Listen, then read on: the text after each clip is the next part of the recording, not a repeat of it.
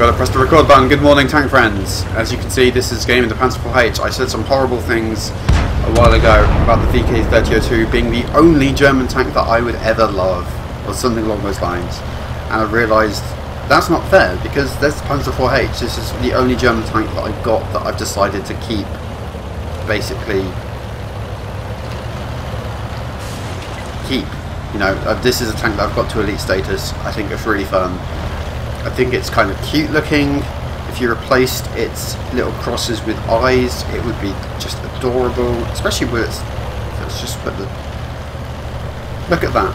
Oh, that's sad. Anyway, yes, oh god, this is not going to be a good game. Tier 5 medium up against Tier 6s and 7s. Oh... I am expecting this to be a very, very short game indeed. But that's fine. A couple of short videos aren't the end of the world. Especially as this isn't a fast medium tank. You know, it doesn't really have speed on its side, but what it has got is it looks adorable. Absolutely adorable.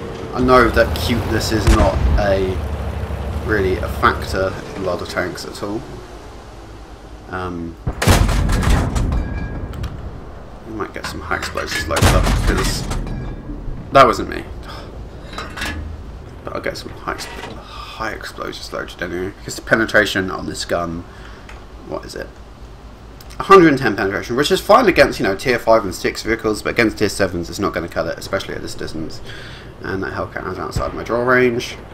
I realised I'm going to spot the IS. Thinking, do we kill the Hellcat? Yes, yay! The Hellcat's gone. Good shot. Ooh, shite. Shite. Oh, no. I think that might have been one of the shortest games I've ever played.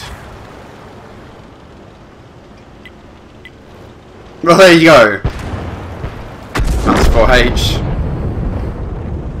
On fire. Destroyed. It's a good thing they hamper little eyeballs instead of crosses, because that would just be... that would break your heart. It would break your heart.